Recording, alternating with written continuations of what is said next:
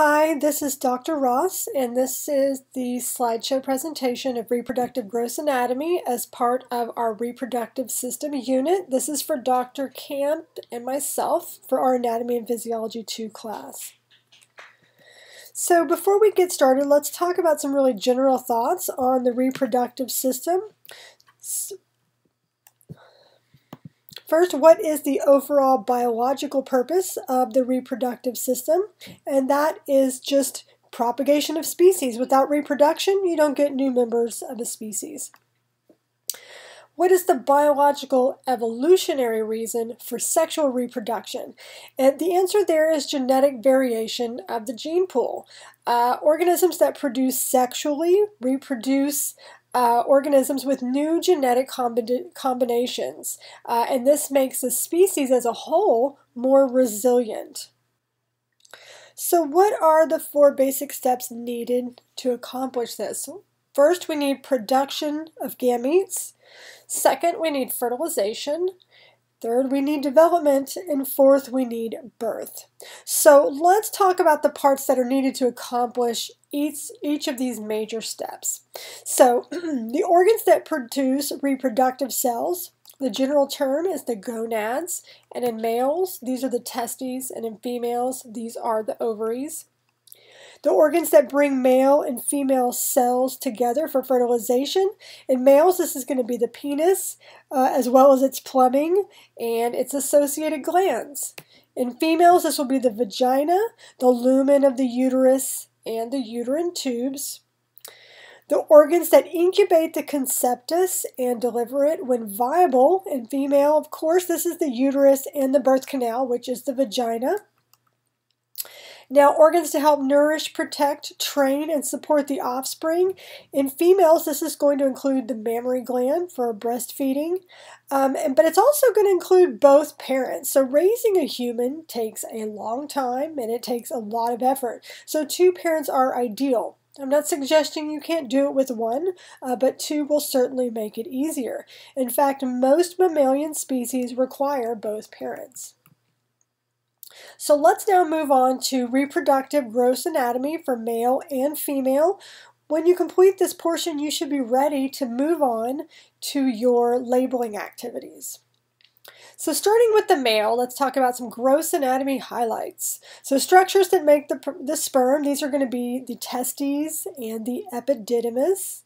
The small muscles that affect the sperm production, the dartos and the cremaster. To me, this sounds like a monster truck name. The structures that nourish sperm, this is going to be the seminal vesicles, the prostate gland, and the bulbourethral gland. Structures that deliver sperm are the vas deferens, the ejaculatory duct, and the urethra. There are 3 parts to the urethra, and we'll talk about that later. The structures for intercourse, of course, are the penis and the parts thereof. Now moving on to the female, the structure that makes the egg is the ovary. The structure that supports the egg or conceptus is the uterine tubes and the uterus and parts thereof. Structures for intercourse and childbirth include the labia, the vulva, the vagina, the vaginal vestibule. So here are 2 images. They're not particularly detailed of the male and female gross anatomy. The left image focuses mainly on the male external genitalia. It's not particularly detailed, but it's a good place to start. So this the external genitalia consists of the scrotum, which of course encloses the testes, the urethra, and the penis. The penis is the erectile organ, and that can be further subdivided into the bulb, the root, the body, and the glands.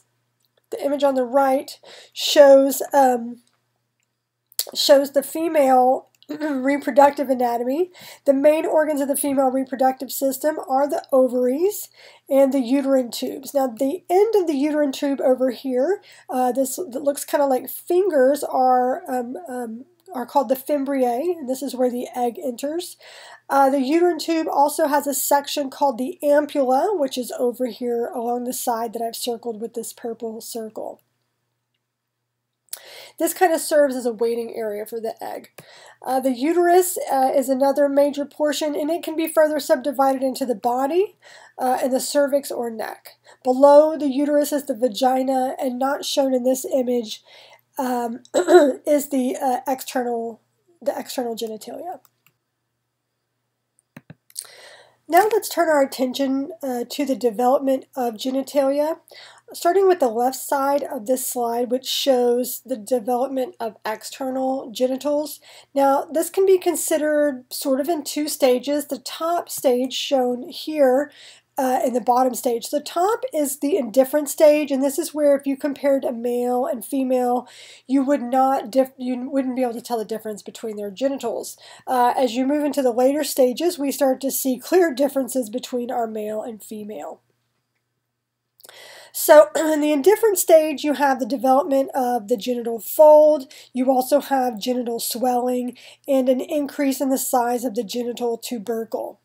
Now, in the presence of dihydroxytestosterone, or DHT, which is made from testosterone and is much more potent, the genitals will start to differentiate into male genitals.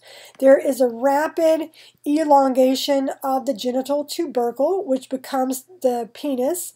The urethral folds form the body of the penis, and you can see that down in the bottom of that image. The folds close over by the 4th month, forming the penile urethra, and then ultimately those genital swellings will become the scrotal swellings, move caudally, and form the scrotum. Now, in the absence of DHT and in the presence of estrogens in the female embryo, female genitals will develop. The genital tubercle will elongate slightly to form the clitoris. The urethral folds and genital swellings don't fuse, but instead form the labia minora and labia majora. The urogenital groove will remain open as well, forming the vestibule into which the urethra and vagina will open. On the right side here, we see the internal reproductive organs, and at the top is again the indifferent stage, where we would have the same structures present in both male and female embryos. Now, if the Y chromosome is present, the SRY gene will be there, it will be expressed, and certain things will change. So those gonadal ridges that are those yellow ovals in the top structure will eventually become the testes. The mesonephric and paramesonephric ducts will also change. One will degrade, the other will become the dectus deferens, and ultimately we will develop internal reproductive male anatomy. Now, if the Y chromosome is absent, SRY is not expressed, and we have slightly different occurrences. So in this case, the paramesonephric duct is going to form the uterine tube. The mesonephric duct will degrade instead, or degenerate. The fused paramesonephric ducts will also fuse and form the uterus, and the urinary bladder will ultimately move to the side. The point being, we're ultimately, due to expression of this one gene, we're going to see differences in the internal reproductive organs. So now I'd like to turn our attention back to the male reproductive organs and talk about the movement of sperm through the male reproductive organs, or what we like to call instead Mr. Sperm's wild ride. So let's get started. We start with immature spermatozoa, and they are made in the seminiferous tubules of the testes. They are collected in the rete testis and move into the epididymis to mature for 2 to 4 weeks. So initially they lack the ability to swim forward. So during their transit in the epididymis, the sperm undergo a maturation process necessary for them to acquire motility and hence the ability to fertilize the egg. So once the mature sperm begin their journey outward after that 2 to 4 weeks, they will go to the vas ductus, or the vas deferens, or ductus deferens. They'll pass behind the bladder and pass by the seminal vesicles. The seminal vesicles will contribute about 2/3 of the total seminal fluid. They add a fluorescent yellow liquid. They add citrate and fructose. So we like to call this the high fructose sperm syrup. Come on, guys, you know that was funny. The seminal vesicles will also contribute prostaglandins, which will help dilate the cervix, and a set of molecules that coagulate, or if you want to use the technical term, stickify the semen. I want to point out again before I move on that the prostaglandins are actually not made in the prostate. So next, the sperm and semen are going to flow into the ejaculatory duct. So in the ejaculatory duct the sperm will now pass through the prostate gland. This gland contributes the other 1/3 of the seminal fluid, adding mucin and more nutrients, activating enzymes, including PSA. So PSA is a good marker for prostate enlargement. So as men age, this will be assessed in their blood. The prostate gland will also contribute, as part of that fluid, an antibiotic called seminal plasmid. And this is important because we have no interaction with the immune system here. The immune system could actually damage the sperm. So it's important to keep them free from any kind of bacteria. So an antibiotic is present to keep the seminal fluid clean. The bulbourethral glands are next.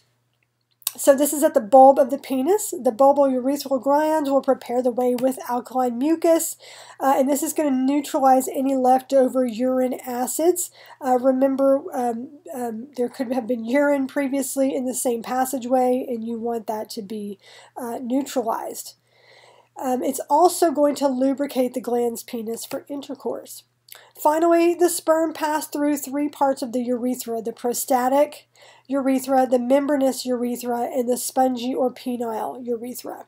Eventually, they will exit through the external urethral orifice. And that ends our wild ride by Mr. Sperm.